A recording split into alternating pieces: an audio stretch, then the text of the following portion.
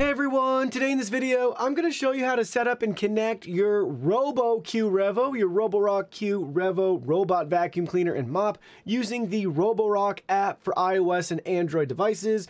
If you're interested in this particular vacuum or you want to find out more about it, the link to it will be in the video description. Now let's go ahead, let's get this thing set up. So we have the mobile app downloaded. This is the screen you're going to be at once you sign in or create an account. Now we need to add our vacuum, so let's select the plus button in the top right hand corner. We can add our device. You can scan a QR code to connect to the network, or you can choose by model. We'll just choose by model so you can see all the different models that they have. Ours is front and center there, but look at all the awesome RoboVacs here. So we're going to select ours. Next, you'll be at this screen where you need to connect to your Wi-Fi network. In this case, we have our network selected. Take note, 5 gigahertz Wi-Fi is not supported, so make sure it's a 2.4 gigahertz Wi-Fi network. Then you're going to select Next. Open the robot's cover to see the Wi-Fi indicator. Press and hold the power and dock buttons for 3 seconds until you hear the resetting Wi-Fi. Resetting Wi-Fi. All right, we got it. Select Next. Now we need to connect to our device's Wi-Fi. So you'll see it showing up right here, Roborock Vacuum. We're going to select that and go back into the app. We're back into the app. It automatically loaded to this screen. It's giving us a voice prompt that is connecting to Wi-Fi, and we're seeing everything happening right here. Once it's done, we'll be able to select the big blue Use Now button. Wi-Fi connected, everything set up. That took like 10 seconds. Use Now. And here we go, everything's loading. All right, we have to accept. Then we have some notes here for setup, map saving, we'll toggle that on. Select Next. If you have multiple stories, you can do that if you want. Okay, offline maps. Collision modes. And now we can update firmware. So here we go, we'll toggle auto update on and select Update Now. Updating firmware.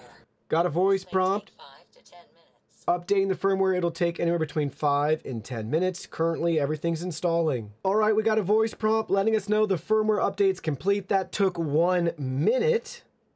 And now everything's showing that it's up to date. We can go back out. And now we're into our device within the Roborock app. You'll see our Q Revo up in the top.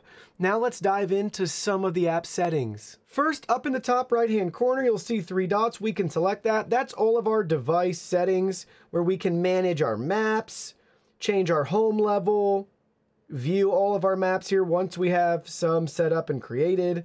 Next, we have our schedules here, so we can set a cleaning schedule, start, which days of the week you want it to repeat, cleaning modes, what do you want, vacuum and mop, just vacuum, customize, you can do it all right here.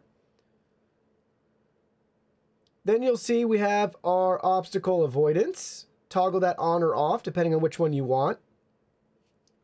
Next we have our carpet settings, dynamic lift, avoid, ignore. I always recommend toggling on the carpet boost. And we have a deep cleaning. You can toggle that on or off. Floor cleaning settings, clean along floor direction, you can do that. Pretty cool. Helps minimize some wear and tear. Dock settings here, we can adjust the mop wash frequency.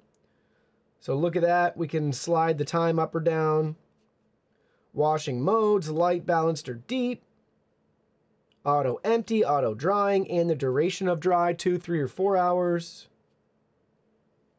Then we have our robot voice settings here. You can choose our language, adjust the volume. Robot settings. So look at this. Do you want to turn the button lights on or off? Do not disturb mode. Off-peak charging. This is great if you want to do that. Helps keep costs down. Pretty smart. Offline map is a nice feature you can toggle on too. And then we have our unit setting. Which one do you want? And then you'll see further down, pin and go. Once we have a map, we can do that. Remote control if you want to drive it with buttons or joystick. We can activate spot clean or return to dock right there too. We can view our cleaning history once populated. Maintenance, this is great. Nice breakdown of each individual part and component when it's time to repair, replace, clean. User manual, product information, firmware updates right there, and device sharing. So we could share this with friends or family. Enter a phone number or email address. And then lastly, we can delete our device as well. And then back in here, the main section, you'll see cleaning area, battery level, cleaning time. We'll have our map once it's all built out with different things we can adjust with it. Full room, clean if you want, or zone. We can also activate quick mapping.